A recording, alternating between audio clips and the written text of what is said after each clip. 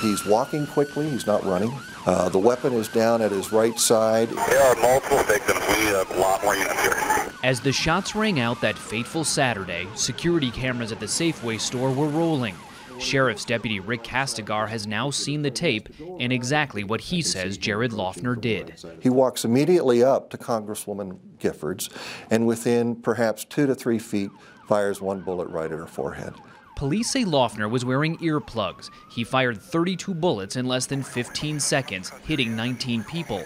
One of them, Judge John Roll, was shot in the back while shielding Ron Barber from taking another bullet. I believe he's a hero, to be very honest with you. With Congresswoman Giffords now expected to arrive at this Houston Rehabilitation Center on Friday, her parents wrote in an email.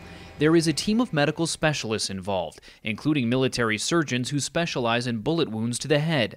They want to start aggressive rehab immediately. Giffords' husband, Mark Kelly, says she knows she has been in the hospital, but does not know why. She has not been told about the shooting or that 6 people died, including her young aide, Gabe Zimmerman. I've talked to the doctors about that. They say the best thing to do in this case with this kind of situation is not to tell her all at once, but to, when she starts asking questions about it, just answer the questions. But Kelly says he does not question his wife's future. She is not going to let this thing, what happened, take her out. I mean, she is going to make a full recovery.